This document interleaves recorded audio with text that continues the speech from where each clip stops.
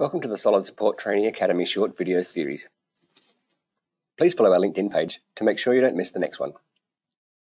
When we are reviewing a program, we usually check the logic link using the Toggle Properties view.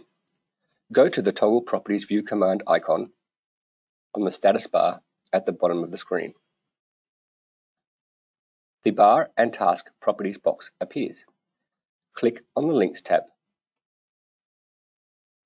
You can review the links in terms of its path name, type, criticality, and driving, non-driving status.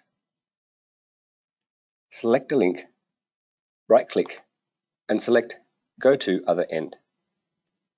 This helps us to trace the predecessors and successors of a path.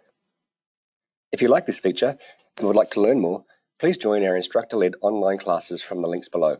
Registering is easy. I'll see you in class.